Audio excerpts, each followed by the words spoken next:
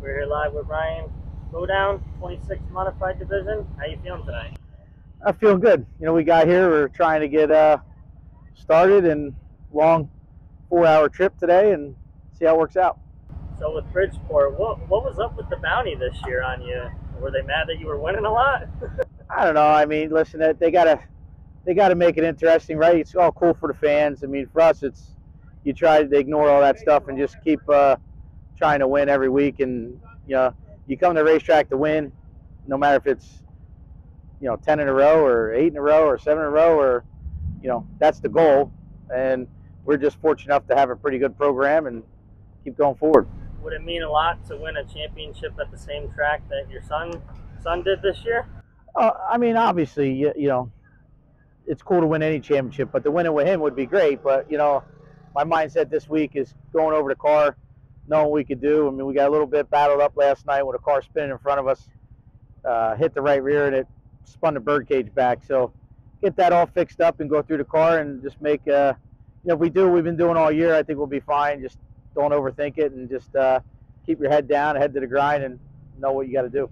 I think you'll like this one. Where did the plowing from the BS t-shirt come from?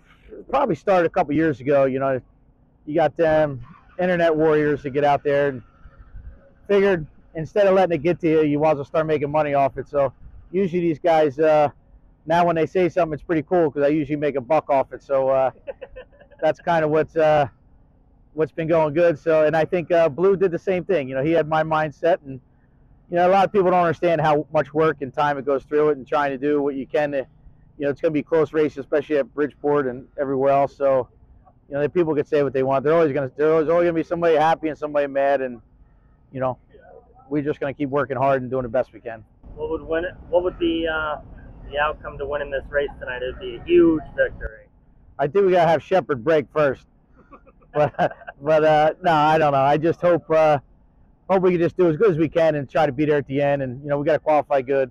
Hopefully make the redraw and then go from there. And that's really all you could ask for, and make the right decision for the future. Is there anybody you'd like to thank on the season? I'd like to thank all my sponsors, every single one of them. Obviously my crew.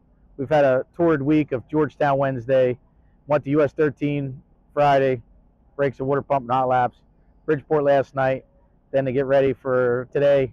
It's been a long week. Hopefully we can capitalize tonight on something then we have all week and go from there. But obviously all the sponsors will camp out: Ellery's Bar and Grill, Weeknight Archery, Montrose Molders, Izzy Trucking and Rigging, Crescent Hydraulics, TMI Trucking, Strober Wright Roofing, Trick Race Parts, Bicknell.